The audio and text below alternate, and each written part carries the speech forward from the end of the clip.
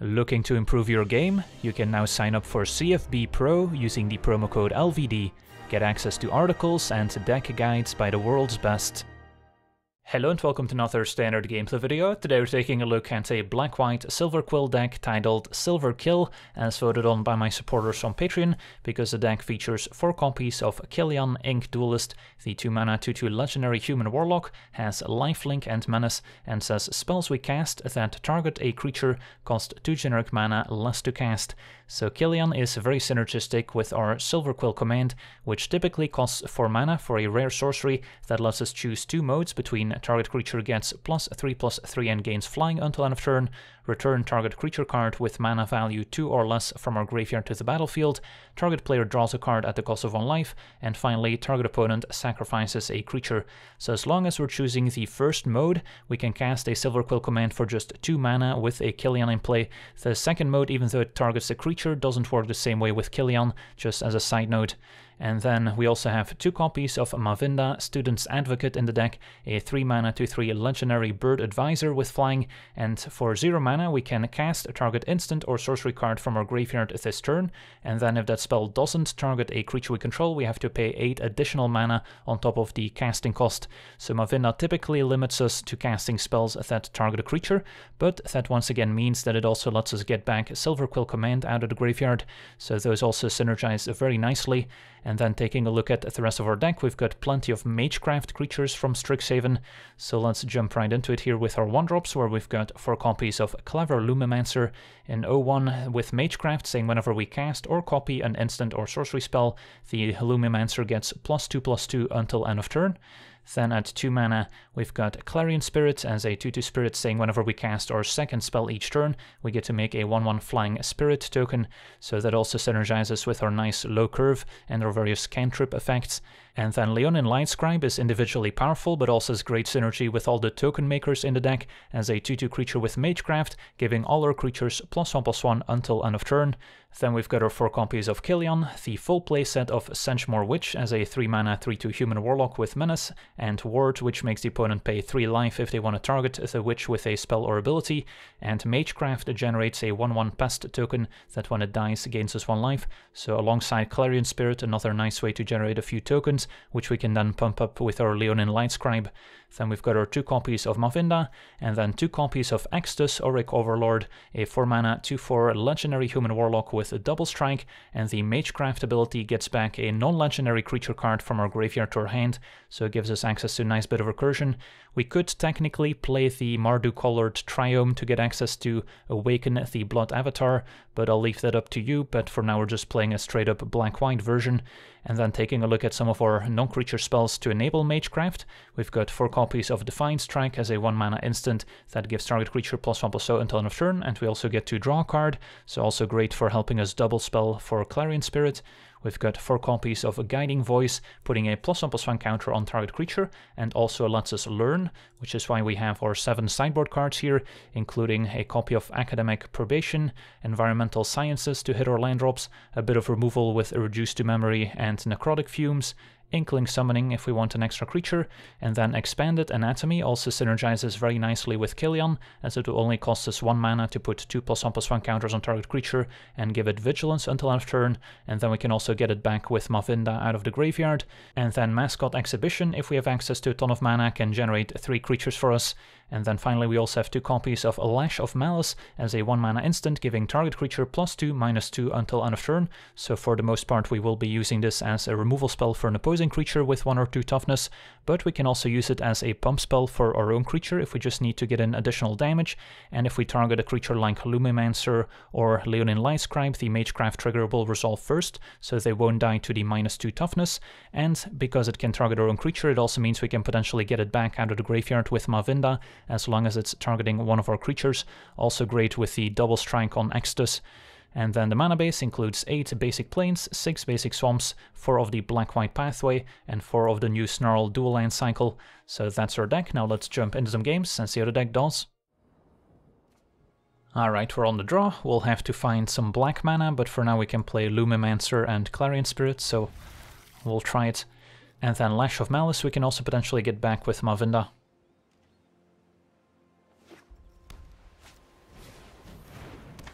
Opponent's got their own Lumimancer. So we will get to curve Spirit into Mavinda at the very least. Second Lumimancer. And no attack, maybe saving their instant or sorcery for next turn. We'll just play Spirit and pass. If we can pick up a Swamp next turn, we could go Clarion Spirit into Lash and make 2 Spirit tokens, which would be quite effective.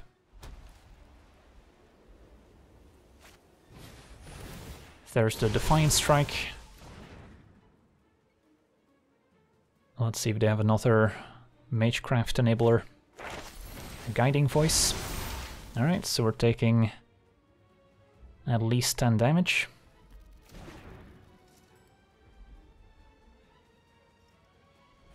And another 1 mana spell with the Wings of the Cosmos, so we're taking 15. Yeah, that works. Sadly, no black mana, so probably means I play Mavinda.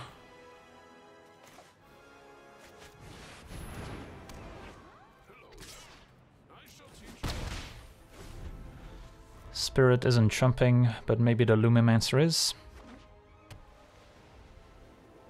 And Mavinda can block a 2-3 Lumimancer. Opponent's got their own Mavinda. So that's going to be problematic.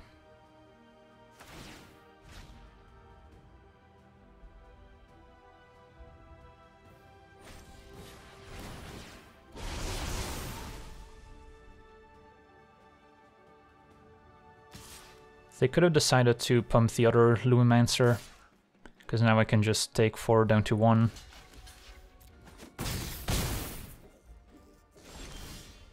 Alright, Defiant Strike, so probably go Spirit Defiant Strike here. And then I have to do it now if we want to get value from our Clarion Spirits.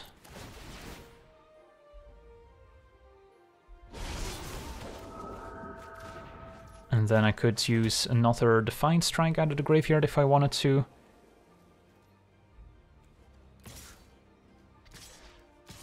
Could attack with all and then use Mavinda if our opponent blocks.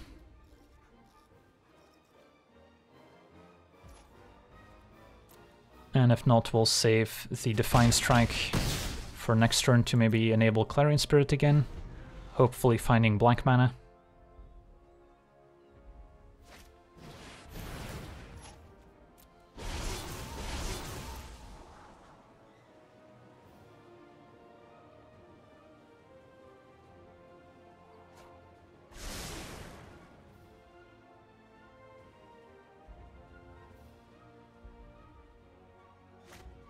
It's going to be a Guiding Voice. So it means I won't be able to trade for an opposing creature using Defiant Strike. But we can triple jump. And that does potentially leave the opponent exposed on the way back.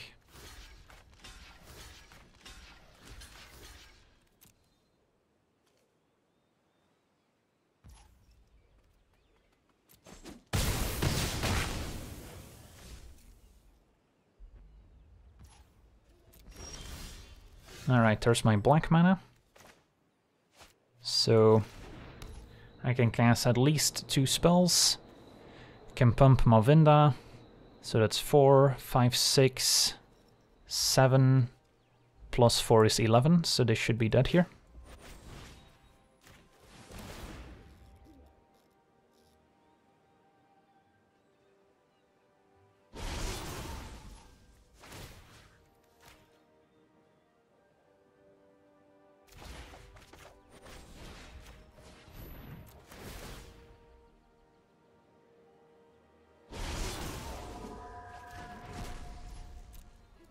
Would have played the Defiant Strike first if we didn't have guaranteed lethal, in case we did find something like Light Scribe to pump up the team. Alright, so close game here, on to the next one. Alright, we're on the play with a nice opening hand. Double Defiant Strike. Plays nicely alongside both Clarion Spirit and Mavinda. Opponent on blue-red.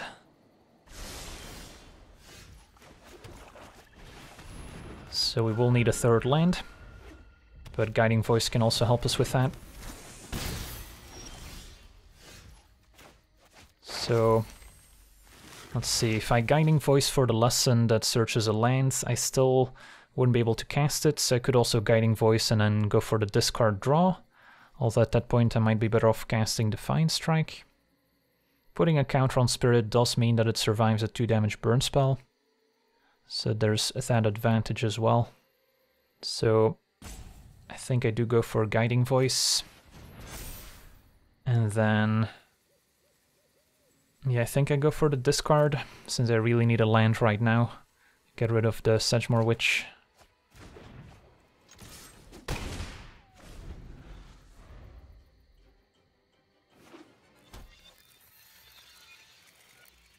So 3 mana for the opponents. And it's going to be a second Sprite Dragon into Infuriate. Opponent hits us for 7. And this is great. So we'll go Clarion Spirit, Defiant Strike.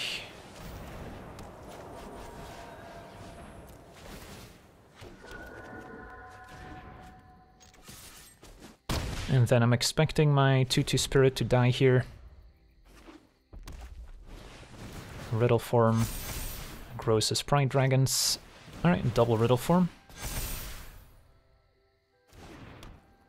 So can we kill our opponents? They're at 13. Let's say next turn we go Light Scribe, Defiant Strike. That's 5, 6, 7, 8, 9, 10, 11, 12. So we only get there if we draw into another 1 mana instant or sorcery. But at the same time I don't expect my opponent to burn me out. So we can take it, and then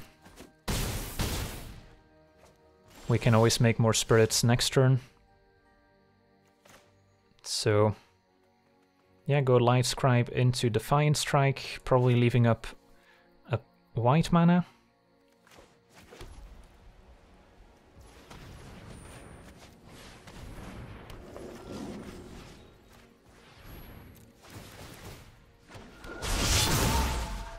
Alright, we do not quite have lethal. So I think that means we need to keep both our spirits back.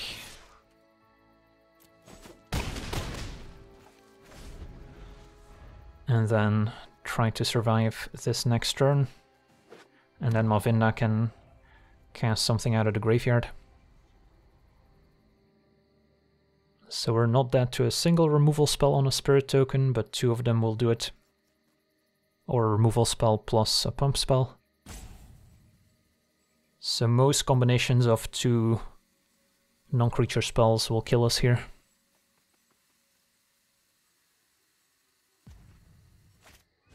It's going to be a Stormwing Entity for 5 mana, so Riddle form stays back. And our opponent explodes, so yeah, I guess they were not in a great spot, and next turn Mavinda was definitely gonna end the game for us. So close one here against blue-red, on to the next one. Alright, we're on the play with a fine opening hand. Turn 1 Lumimancer, turn 2 Spirit, and then turn 3 we can go Spirit plus Guiding Voice to make 2 Spirit tokens and enable Magecraft. Opponent with a Merchant, discarding Dragon's Approach, alright. Recently featured a Dragon's Approach deck on Channel Fireball that you can check out. So the opponent's goal is to get a Velomachus in play most likely. And try and burn us out. So getting some Spirit tokens here is quite valuable.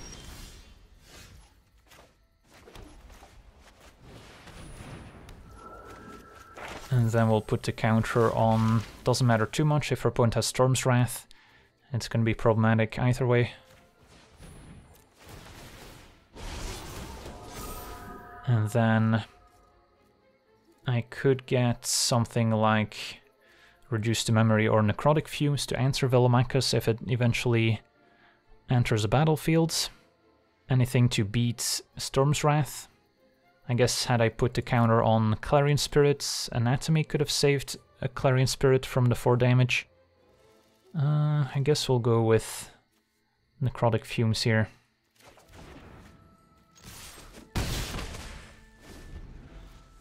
And then we'll have to wait and see if we have enough pressure in play already, or if we feel pressured into playing Extus. Although this could be a nice follow-up to a sweeper. So yeah, maybe I should have gone with counter on Spirits, and then next turn expanded Anatomy on Spirit to make it a 5-5. So it doesn't die to Storm's Wrath. Leonin Lightscribe. Interesting draw. So our opponent currently has 4 approaches in the graveyard, so I think we leave a Spirit back. And just hit like this. And then probably no real reason to commit anything else.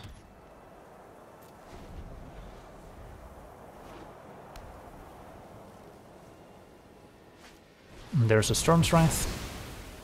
So now we can play, I guess, Spirit into Lightscribe is fine.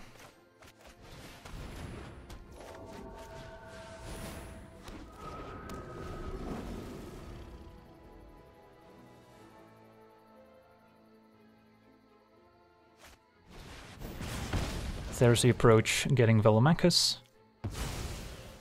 And we've got to hope it doesn't hit another Storm's Wrath.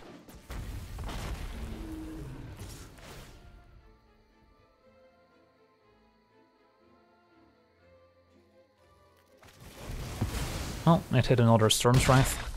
So we're down to 9, and currently can't cast our Necrotic Fumes. Can play Extus. But next turn we're likely taking lethal.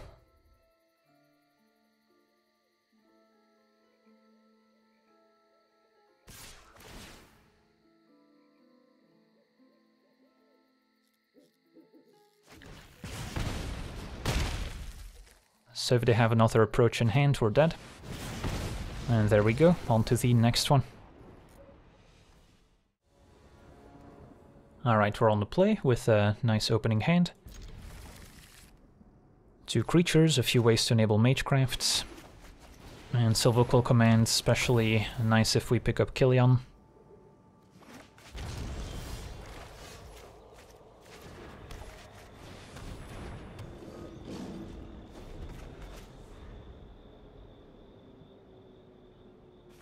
Opponent on Sultai. And a Quandrix Apprentice we can take out with a Lash of Malice, and we can cast a Guiding Voice as well. So, what do we search up with Guiding Voice is the question. Inkling Summoning seems fine here as an extra threat that also enables Magecraft.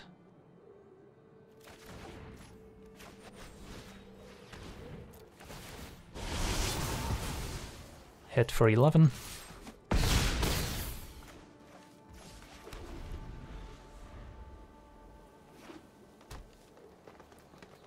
Opponent passes with 3 mana up. Well, probably still go with a summoning here. Can also cast Silverquill command, but even if my summoning gets countered, we still enable Magecraft.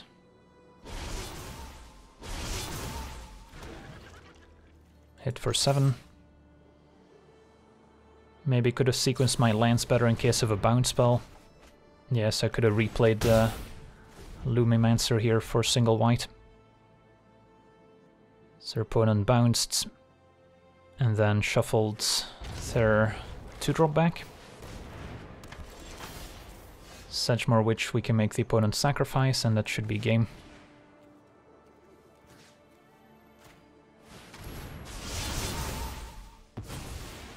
With a bit of damage to spare. Alright, sweet. On to the next one.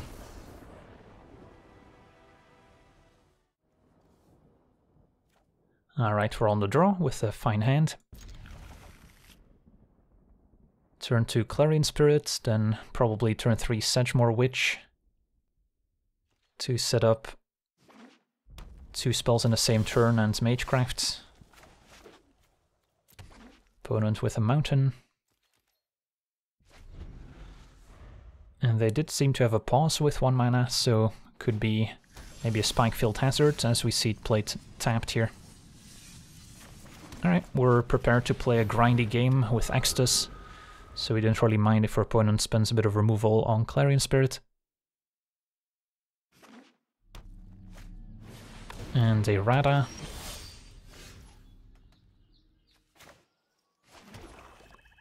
So I could go Light Scribe into Guiding Voice and then next turn Mavinda into replay Guiding Voice, although we do miss out on a bunch of Magecraft triggers in the meantime. So I think I still play the Witch. And then next turn perhaps I can go a Light Scribe into Guiding Voice. Or we can just play Extus. Is your opponent on the red-green landfall deck, perhaps? Gets to fight my spirit for free.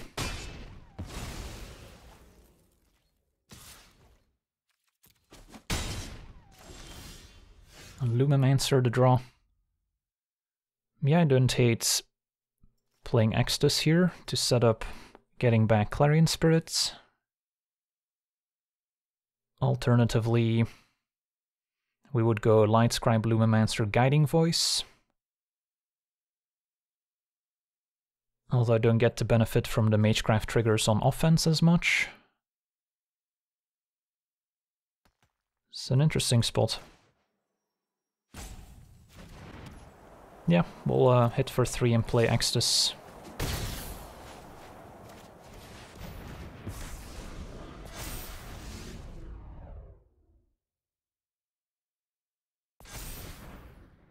Rada gets 2 counters.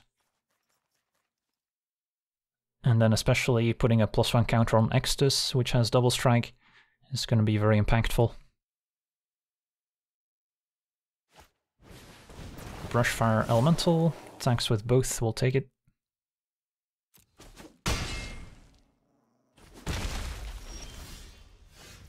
And the land 5. So I can play Light Scribe, play Guiding Voice, get back Clarion Spirits, play Clarion Spirits.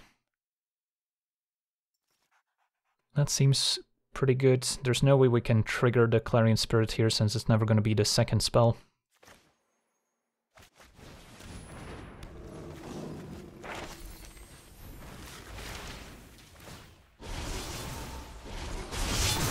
And which lesson do we want to get? Maybe a removal spell, like Necrotic Fumes. Sure.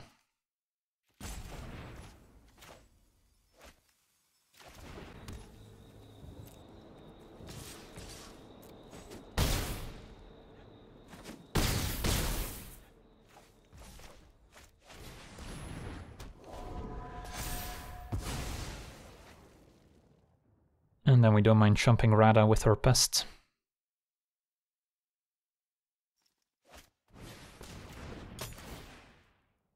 Pickaxe on the Elemental. Alright. I guess we might beat that to an Ember Cleave. There's no way we can block the Elemental. But our opponent concedes. Alright, sweet. We would have gained 1 life before dying to the Ember Cleave because of first strike damage, but yeah, assuming no Ember Cleave, we should be able to survive and attack back for lethal next turn. On to the next one. Alright, we're on the play with a fine hand. First creature on turn 3 is a little on the slow side, but Witch can quickly make up for it. And a Lumimancer. Alright, so turn 3 Witch, and then turn 4 maybe play a second Witch before casting our first instant or sorcery. And then probably one double white facing a Mutate deck.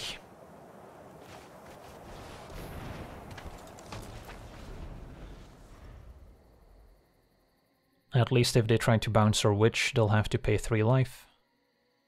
Would still be annoying.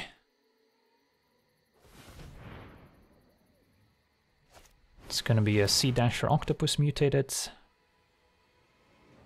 Could consider jumping with a Lumimancer.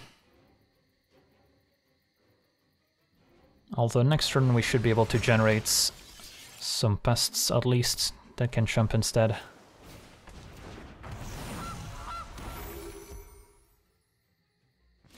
Opponent stays back, in which case I think I just play another Witch.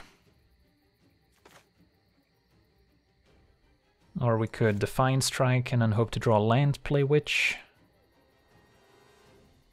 Is that better? It's definitely a consideration. Sure.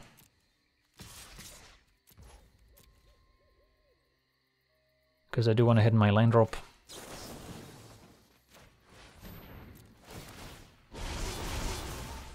Picked up a Killian instead, which is still a fine play. So now Pest could jump Symbiote if they mutate something on top. And the Menace creatures help us go wide. Gem Racer doesn't have any artifacts or enchantments to destroy at least. Does trample, so now jumping with the Pest is less appealing. So opponent seems to be missing double green since they had to use their food token on the Goose. Gets rid of Asterix, so their hand is land light, but there's no shortage of expensive and powerful cards. Gem Racer attacks, we'll take it. Opponent gets to draw.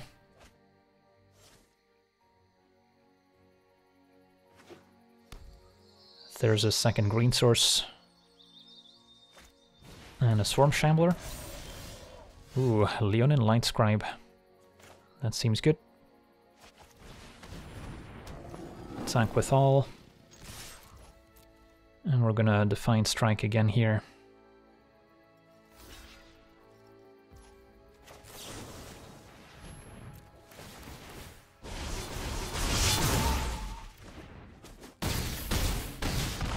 Opponent's at 4.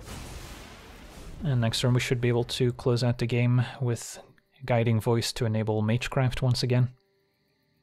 Yeah, the combination of Light Scribe plus Sedgemoor Witch is a nice one too.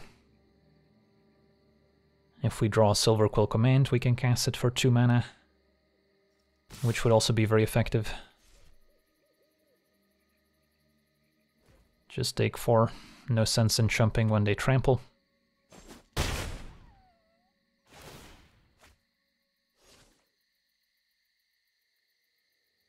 So they need something like Castle Garenbrig into Auspicious Sterix mutated and then get lucky with which permanents they hit.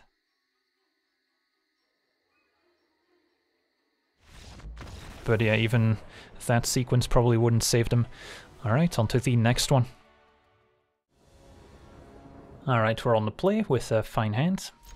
Lumimancer into double Light Scribe with a Silverquill command to enable Magecraft. Hopefully pick up some other 1-mana instants or sorceries. Swarm Shambler, so a +1 counter deck.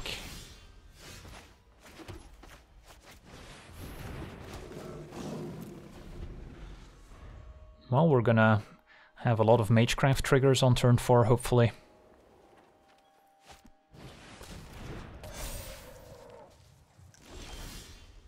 Alright, Clarion Spirits, good draw as well.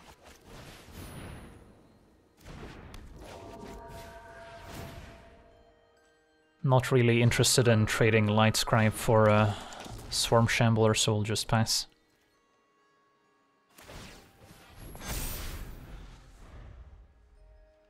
A 1-mana cantrip would let us go Light Scribe into double Magecraft from Light Scribe.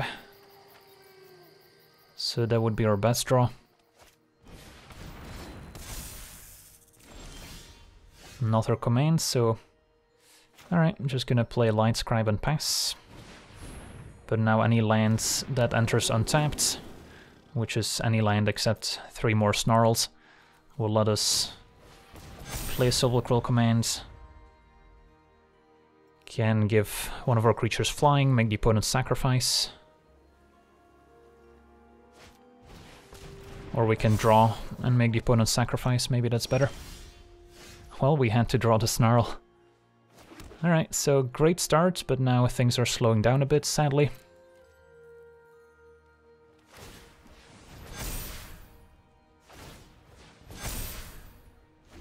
Now a 4/4 Swarm Shambler can maybe set up some profitable blocks.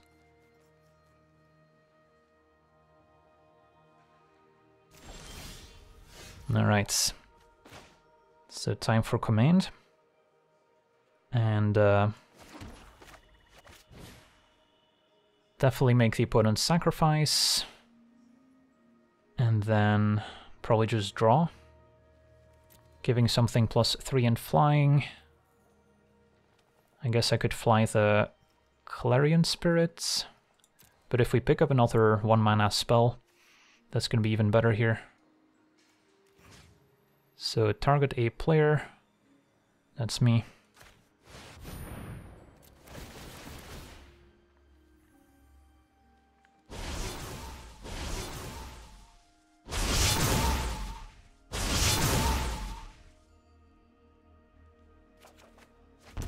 Just another Clarion Spirit.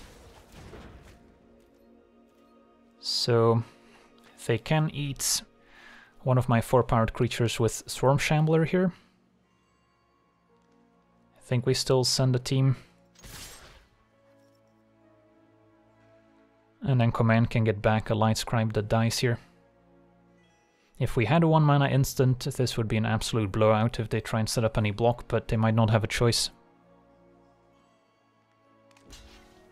They could try to eat both my Light Scribes.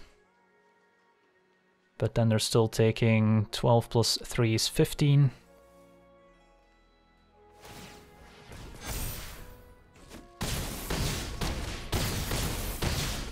Alright, opponent falls to 1 and just eats the single Light Scribe.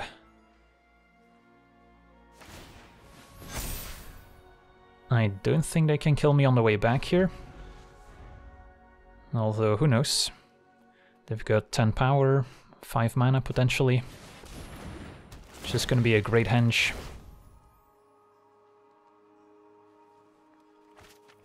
Into Gnarled Colony, giving their creatures with +1 counters trample.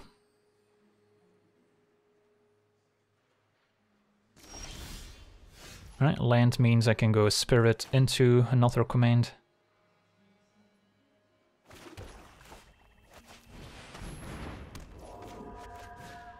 And then they do still have a reach creature, so flying doesn't make a huge difference. Also imagine they're just dead here to sacrifice and return a creature.